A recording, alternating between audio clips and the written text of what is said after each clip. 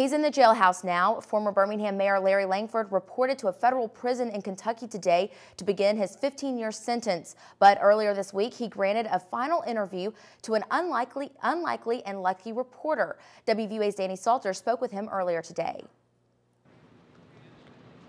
Alan Blinder is a junior at the University of Alabama. He's majoring in journalism and writes for the Crimson White. On Monday, he got the interview of a lifetime, an exclusive with former Birmingham Mayor Larry Langford. No easy task.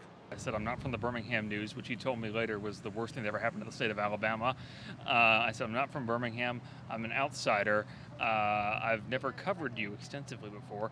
It must have been what Langford wanted to hear, because 48 hours before heading to federal prison in Kentucky, the former mayor found time to spend an hour and a half of it with Alan.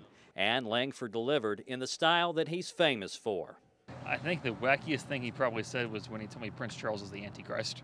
Alan told us Langford's been discussing and studying the Bible a great deal, possibly because he feels like his days are numbered and they'll all be spent in prison.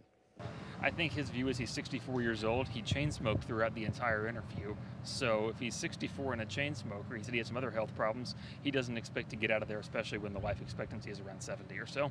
Alan told us despite being convicted and literally on the way to prison, Langford continues to maintain his innocence. In Tuscaloosa, Danny Salter, WVUA News. Langford is appealing his conviction, but a judge ruled he must report to prison to begin serving his sentence 9 hours from Birmingham.